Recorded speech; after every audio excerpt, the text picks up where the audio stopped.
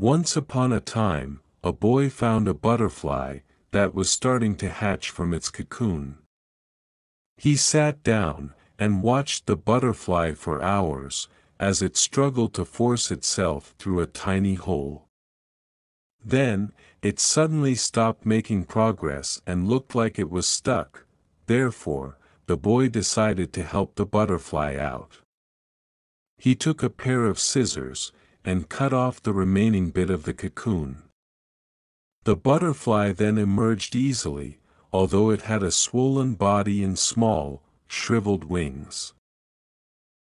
The boy thought nothing of it, and he sat there, waiting for the wings to enlarge, to support the butterfly. However, that never happened. The butterfly spent the rest of its life unable to fly, crawling around with small wings and a swollen body.